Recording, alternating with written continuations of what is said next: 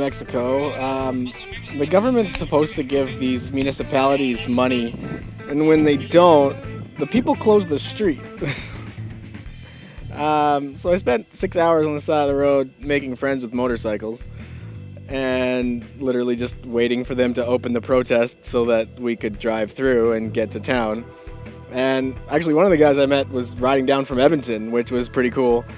That was a little different, but you know, it was most excellent. Got to follow him down the mountain on the way down, which was good because it was dark and foggy, and all in all, you know, it wasn't a terrible day.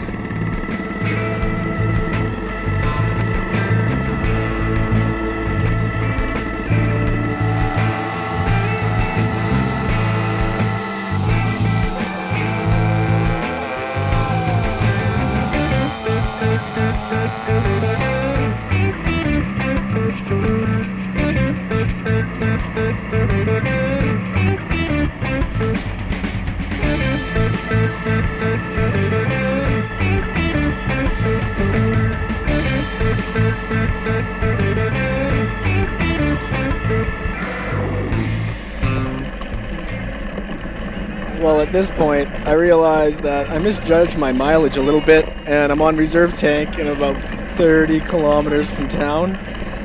So every time I hit a downhill, I just turn the engine right off and let it roll. And I really, really hoped that I would find a gas station before I had to pull into a farmer's field and ask him if he had some gasoline to spare or sell or whatever. It was a little bit of adventure, and the electrics on the bike were still being weird, so I lost my my pilot car. Managed to find him down the road, but that was a little tight.